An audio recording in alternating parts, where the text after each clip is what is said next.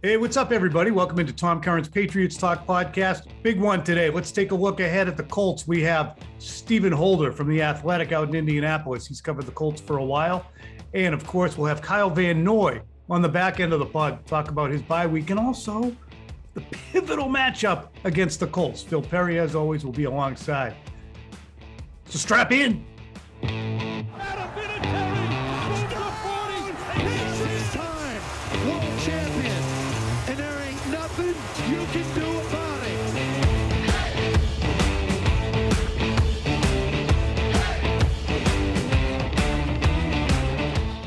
All right, what's up, everybody? Before I bring in Stephen and Phil, I want to go into something here about the Patriots compared to the 2019 Patriots, because this year's edition in some ways is similar to that one. You can look at the litany of teams this team has beaten, the Patriots of 2021, and seen, were the Browns without Baker, without Nick Chubb, a really daunting team? What about the 25-0 win over Atlanta? It's not really the same Falcons team, even though they're 6-7. And, they beat Tennessee, but there was no Derrick Henry. There was no A.J. Brown. There was no Julio Jones. So all these caveats. And that's really what happened in 2019, too. You remember the team went 8-0 to start the year, but they didn't really feel 8-0 and on a historic pace. Well, they kind of got exposed. All those games against Josh Rosen or Luke Falk or Sam Darnold or Baker Mayfield, those were performances built on sand. And as the season progressed, the Patriots went 4-5 in their final 9 games, capped by a game in which Derrick Henry ran through their face in the playoffs, and Tom Brady's time here was over. Why is this team different from that team? I wrote about this over the weekend, and the reason: this team's more balanced. That 2019 Patriots team was an offense that was solely reliant on Tom Brady, Julian Edelman, and James White. Those two players, James White and Julian Edelman, combined for about 170 receptions and 1,700 combined receiving yards. And as the season went along, Brady's effectiveness and completion percentage dipped and dipped and dipped. Patriots were easy to defend. They fell behind. And once their defense was on the field too long, they were sitting ducks. This year's edition, they might not have a Brady or an Edelman. They might not even have a James White in the passing game. But soup to nuts, running game, passing game, short passing game, special teams, defense, pass rush, coverage, they got all the bases covered. And that's why I don't think you're going to see a late season swoon. But there is a hell of a good matchup coming up over the next 2 weeks. It's the Colts first, Saturday night, and then it is the Bills the following week. So let's take aim at the matchup against Indy. And here's what Chris Ballard, Colts GM, had to say just a few years ago after Josh McDaniels left the Indianapolis Colts, left him standing at the altar. The rivalry is back on. All right, there they are. It's Stephen Holder from The Athletic. It's, of course, Phil Perry. And the rivalry back on soundbite will never, ever, ever get old. But it seemed like just screaming into the wind before. Now this year with the Colts and the Patriots on a similar arc, it could be legit. Let me give the skinny before I let you guys take a shot at it. Colts have won 4 out of 5, 5 out of 7. They've also beaten an array of shite teams, 2 over Houston, the Jets, the Jags. But their losses to the Bucs and Titans were narrow ones, kind of like the Patriots. So, Stephen, first question I'm going to pose to you. Are these guys good or not? Because we keep wrestling with that with the Patriots a little bit, and we conclude that yes, indeed, they are good. Are the Colts good? Well, first, I want to follow up on the rivalries back on comment. Please. Because, listen, the most remarkable thing about that comment, and I was sitting there in the first row when he said it, and I was doubled over in laughter, I will admit. But the most remarkable thing is he said it coming off a 4-12 season. And I was like, do you know what kind of courage it takes to say that when your team was 4-12 last year? So I give Ballard this. I don't know if they're going to win a Super Bowl anytime soon. They may or may not. But, hey, listen, the guy's got courage and he's got guts. So I'll give him that. So as to your question, I think the Colts are good-ish. Okay. They definitely are a team that, look, no one wants to play them because you know what they're capable of. The question is, can they finish the job, right? And they should have finished the game against Tampa. There's no question. At the same time, the fact that they had a chance to win that game with 5 turnovers maybe tells me something about them, right? But then again, they had 5 turnovers, right? So it depends on your perspective. You know, are you half full, half empty? Are you a Colts fan, not a Colts fan? And I will say this, I think they're a well-built team. They're really good in the trenches on both sides of the ball. Probably a little bit of a step back on defense this year up front, but still good enough against the run. And so they have that. They have, decent quarterback play. Carson Wentz has been efficient. We got to give him that. And they can run the hell out of the football, and they have a playmaker that can play with anybody in Jonathan Taylor. So, I mean, they could use more weapons. They could use more depth in the secondary, right? They're not a perfect team, but who the heck is right now, right? Flawed AFC. That's exactly right. Philly, take it away. This is a good team. I mean, the last 8 weeks, the only 2 games they've lost is overtime to Tennessee, another good team, and the 1 possession game they lost to the Bucs, as Steven already mentioned. I mean, they blew out the Bills, who I still think are a pretty good team, and I think they showed that to a certain extent against Tampa Bay this past weekend. So I like the way they're built. I give a lot of credit to Frank Reich and everything that he's done with this offense and with Carson Wentz in particular. But I think this team, like the Patriots, and we talked about this different times during the year, whether it's the Browns, for instance, or, Baltimore is always in the conversation. This year, it feels like the league is shifting, and it's helping. The way defenses are playing is helping these teams that are built around their run game. The Colts are certainly one of those. And I would say the last 2 months have proven that. Steven, when we look at the Colts, they are adopting the same stance that I think a lot of teams are going to until proven otherwise. And it was articulated by linebacker Bobby Okereke. And you tweeted it yesterday. It was great. No secret on the Colts game plan defensively for the Patriots Saturday night. Okereke said, we're going to try to make the game one-dimensional and see what Mac Jones can do. First of all, helpful on his part. Yeah, I thought so too. Second of all, is there a suspicion that he may not be up to that challenge? Which that suspicion, I think, or at least, I don't know. Until he does it, he hasn't done it. So Take it away. Yeah, I mean, I think it's logical, right? It makes sense. I mean, if you and I were coming up with a game plan, it's probably what we would do, right? Now, we might be proven wrong. And so that's the roll of the dice. I mean, you're going to give yourself, you're trying at least to give yourself the best chance to win. They think presumably that's their best chance to win. Now, what that will require is them to make some plays in the secondary. Now, one of the things that the Colts do is they have done generally historically with this scheme that they play on defense. They've done a good job of keeping everything in front of them. It's not the Tony Dungy Tampa 2, but it has elements of that, right? And so they're going to do a good job of making you have to go the hard way. Now, Mac Jones is patient enough that he might be able to do that. He doesn't get greedy. He doesn't make terrible decisions, at least not often. So the question is, there's 2 questions. Can he be patient enough to do that and matriculate down the field slowly and dink and dunk?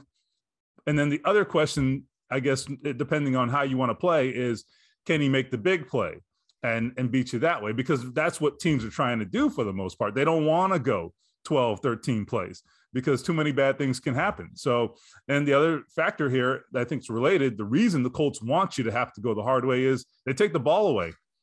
So if you have to go 12, 13, 14 plays, you're giving them opportunities. They're number 1 in the league in turnovers. I know the Patriots are right behind them. So I think that's a big factor in this game as well. Steven, we just mentioned some of the teams they've played. They have played Baltimore, the Colts have. They've played Tennessee. Those are run-heavy teams too. Were they able to just sell out against the run and be effective? Because those are 2 losses on their schedule. They're close games, both of them, but they have lost both. So are they capable of doing what Bobby Okereke is saying they're going to do?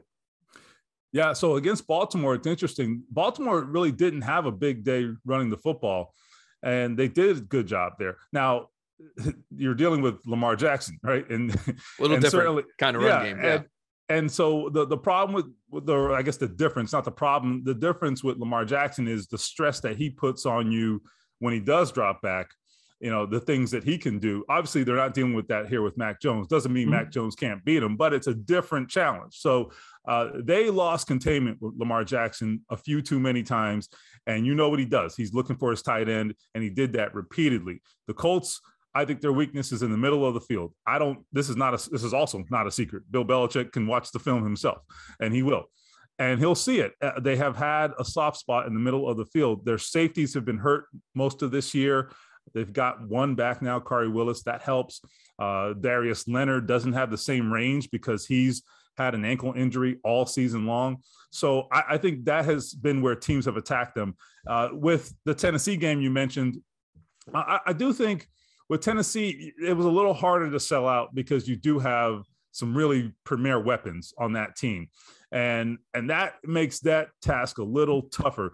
They've given up some yardage to Derrick Henry over the years, but they've also done a pretty decent job of making him have to earn it the hard way, 3, 4, 5 yards at a time. What you're trying to do is avoid that big run. And that is something they've generally avoided with Derrick Henry. So we'll see. I think they're up for the challenge, and it's just going to be a matter of coming down to a few plays, I think. If we're talking about an idiot's guide to how the Patriots will attack them, it's just going to be run downhill.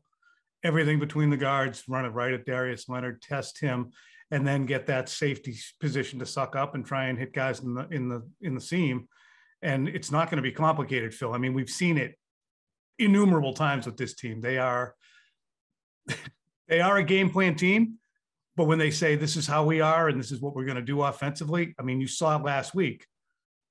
We're coming to run the football at you. Do you see, Phil? Do you think that they're going to be? I mean, they're not going to sex it up. Do you think?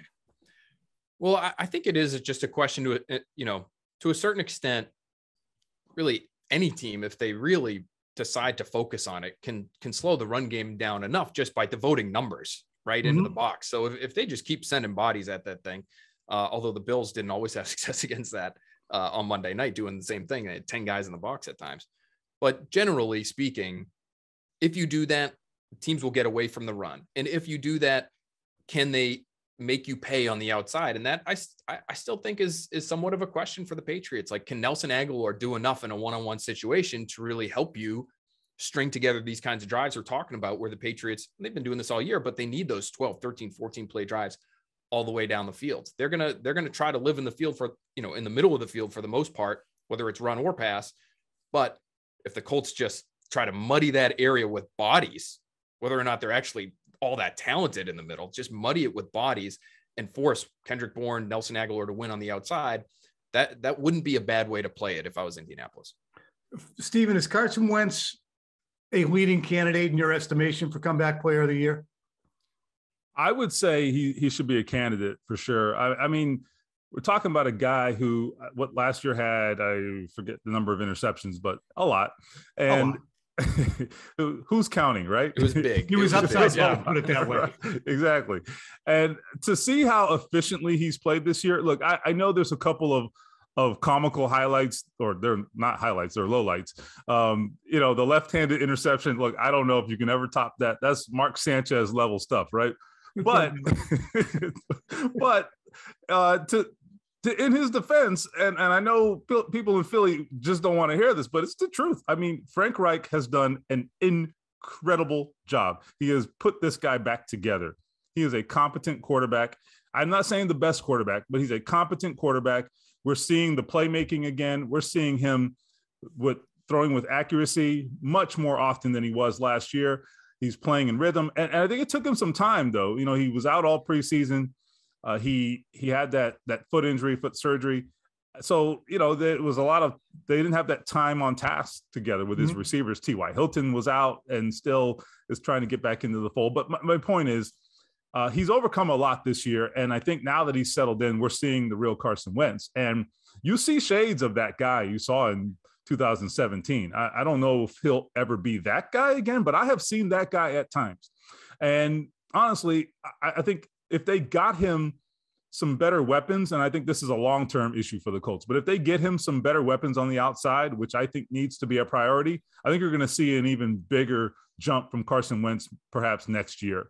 And I just want to add one thing real quick. You guys, Phil, you were talking about, the way teams will attack the Patriots. I think there's very much a similar blueprint here, because although I think Carson Wentz, obviously big play, big arm quarterback, and so you have to be careful, when you say making them one-dimensional. The one thing the Colts don't have is they don't have the big-time weapons outside. Michael Pittman's having a great year. I love Michael Pittman, but their tight ends have kind of been underwhelming this year, which is unusual for the Colts. Their other receivers really have just kind of been by committee. So I think that's the approach the Bucs took. They said, look, you know what? Jonathan Taylor will not beat us, and we're going to trust that, your sort of half-ass receivers can't beat our terrible secondary. And you know what? They won the game, so I give them credit. Yeah, that's really interesting that you bring that group up. Those Colts receivers, they're big, right? Outside of T.Y. Hilton. And I just wonder how that plays. Can they just stick J.C. Jackson on somebody like Michael Pittman, who's going to be given, J.C. Jackson's giving up a lot of size in that matchup. And I think depending on how the game is called, and Tom, I know you've already commented on the officiating crew that's going to be working this game, but depending on how the game's being called, if it's one of those where they let these guys play, I could see that really benefiting these Colts receivers because they're so physical, especially at the tops of their routes, and just creating separation that way. But if it's touchy-feely, Tom, that could really work against Indy and make it hard for them to create some explosive plays, whether it's with penalties or just by winning at the tops of those routes by being as physical as they are. Yeah, it's Carl Sheffer's crew. They had the Monday night game with a couple late flags that were interesting, and they also are leading the league in flags thrown this year. So strap in for a long night Saturday night. In the end, is this as close to mirror imagey as they could get, Phil and Steven, in terms of these two teams? There's a lot of similarities on their arcs, even though the Colts had a much more profound rebuild to go through post Andrew Luck. Soup to nuts. The Patriots didn't go through the same thing, but the way they're constructed, these are two really similar teams in the AFC going on the field, guys. They are, yeah. And Steven, one of the things that's interesting is, we know they both like to run the ball. On the other side, they both are pretty zone heavy defenses, is my understanding. Josh McDaniels talked about that a bunch yesterday, about one of the reasons they're so good, the Colts are, at creating turnovers is because everybody's watching the ball, because everybody is focused on the backfield, on the quarterback. If there's a tip or a deflection, everybody's converging on that thing at the same time. And the Patriots, though they have been for years a heavy man-to-man defense, have over the course of the last couple months really shifted hard and leaned into more zone coverages. And I think that's helped them in terms of their turnover production. Now they're right there with the Colts near the top of the league in terms of that category. Yeah, I agree. And I think Tom, you mentioned the arcs of these two teams. There's definitely a lot of truth to that. I think they're very different teams, both of them. They're very different teams than they were just a few years ago. And they've had changes at the most important position in sports. We don't have to, go over that history, obviously. But I think they have also, in both cases, I think, had a quick transition, which is good. Mm-hmm. The Colts, they had the one down season when Andrew Luck retired. They went 7-9. They bounced right back to 11-5 at Phillip Rivers. They're on their way potentially to the playoffs this year. So they're two teams that I think in the long term can be very relevant in the AFC going forward. And look, the rivalry's back on. I guess this whole thing came full circle. Right. Maybe he's right. Exactly right. All right, Stephen. I'm here for it, by the way. I am here for it. We need him. I mean, it's better. Like, maybe there's the vacuum and there's not a Brady and Manning at the top of the conference who are smashing heads, and the Ben Roethlisbergers are getting flushed out, and the Lamar Jacksons and Patrick Mahomes might not be exactly what we thought they were. But it's good if it's a steel cage match instead of just two Godzillas banging into each other. Yeah. So, Stephen Holder, we appreciate it very much. Coming up next, we have Kyle Van Noy. Kyle, there's my guy. Were you scoreboard watching it all on Sunday, watching the games as a fan or as a – yeah, I know. And just a little bit. No, it's always good to see friends play around the league. When I'm not play, I usually have it on as background chasing little man around. But it was awesome to see Tom and Gronk play good, as well as the rest of my friends. Fred Warner for the Niners playing well. They got a big win in Cincy. So it's fun to see everybody play that I'm close with in the league. When you look at what the Bills have done, have you gotten into scoreboard watching around the league? I started off the show talking about how wide open the AFC is. And while you might have gotten a little separation, but go ahead. I can see you got it loaded up. Go ahead. Yeah, I mean, honestly, it's not. You watch as a fan, and obviously you watch a little bit just because it impacts your job per se. But really, it's more about just controlling what we're able to do. And, we have a target on our back now, even after our struggles in the beginning of the season, going through those growing pains and finally catching stride and winning some games. We're just trying to continue to strive for greatness, keep going, building on what we have. We got a tough opponent, the Colts, and we just got to go in a hostile environment and get another dub. Hey, they're a team that started out 0-3, just like you guys started out 2-4. And it was interesting to hear Christian Barmore latch on to the 2-4 mentality. He was talking about that today, which is something you've been talking about since 3-4, to maintain that element of, look, we haven't done anything yet.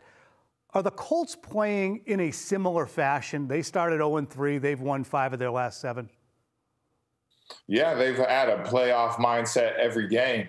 I think in even the 2 games they did lose, they were winning in those games against the Titans and Tampa Bay. So, they're a very tough opponent. They've had some things not go their way and have some things go their way, but they have a great O-line, a great offensive running back in Jay Taylor. He's playing unbelievable. Wentz is playing good ball, and you can't sleep on their skill guys. They can do it all. You got Pittman, you got Doyle, Pascal. He's good. T.Y. he still got it. So really, really good on offense, and then their defense with Buckner up front. Oh my goodness, he's that a guy beast. is good. He is. and Darius Leonard. Darius. Yeah, they're just a really good team, top to bottom. Got a lot of pieces. With Michael Pittman, I mean, this is a guy who many people might not be up on right now because it's his second year in the league, a 40-catch guy last year. But he is at 6'4", 225, 230. He's a different kind of receiver. He's a lot to deal with. And he's got 67 catches, which is more than twice what any other wide receiver has on their team. Really a centerpiece for Wentz right now, huh? Yeah, a really good pickup by their front office. He's a really good player out of USC. He can do it all, too. Like, let's not sleep on his ability to take the roof off the top. He is fast for how big he is. But he does love contact. He is not afraid to initiate it. He's not afraid to go into the middle of the defense, into the teeth, and go up and get a ball. He's really, really good. Sky's the limit for the kid. We got to do our best to have all 11 guys pay attention to him and do our best. He's really good, and Wentz is finding him, and they're doing their thing right now. They got good chemistry. Hey, with Taylor, now I'm lucky enough to have one of those end-of-the-season votes among the AP voters where MVP and all that stuff. Oh, you do? I do. Make sure you give me a vote. I do. Let's see what we can do. You've had a good year. You have had a good year. Oh, thank you. I appreciate it. But with Jonathan Taylor, when we get to MVP, I just can't wrap my brain around ever giving an MVP to anybody who's not a quarterback.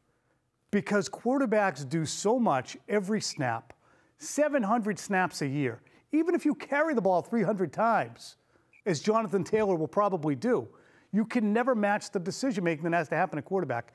So, 2 things. Jonathan Taylor, is he the best back you face this year? And 2, am I a dink? I don't want to discredit any of the running backs we face, but he is very, very good. I also think, too, you got to put Derrick Henry up there. No doubt. You're right. He's really good, and it's crazy that he slept on, even though he had 2,000 yards rushing last year. But JT, he's balling. He deserves his credit. His O-line's playing really well. JT's really, really fast. And that's what one thing I'd say people underestimate him on is his speed. Obviously, he's big and can run you over, juke you, really good balance, but his speed is killer. He's really, really good in the open field. Hey, I wanted to ask you about the tragedy over the weekend with Demaryius Thomas passing away. He was here for a brief time. You only know him, as I did, as a media member from afar with Denver, and then you get a chance to meet someone and you spend some time with them at their locker, and they're just not exactly what you thought. And I'm only seeing a tiny glimpse. What was he like as a teammate, and just some of your thoughts on, what a tragic loss that is? Yeah, that one hurt. I got to shed my tears, and, he's an unbelievable person. Love him. He was like big bro to me instantly. Spent some time in the offseason rehab when he did, so I got a chance to get close with him. He was rehabbing his Achilles coming off of that serious injury. And just talking to him as a person and as a human, he's always had a smile, always positive, always humble, always willing to teach. And I'll carry that with me all the time. I feel like I've taken that role on too, to always kind of be like DT in that regards of trying to bring somebody with you. And he was the ultimate team guy and just a good human. He's going to be missed. I really miss him. I love DT forever and always. He was really big bro, really good guy. Hey, I appreciate you taking time to give people insight into who he was and how he was, because he was only here for a minute, but he was a memorable guy. Good luck this weekend. Fly safe, play well. We'll see you next week. Let's go.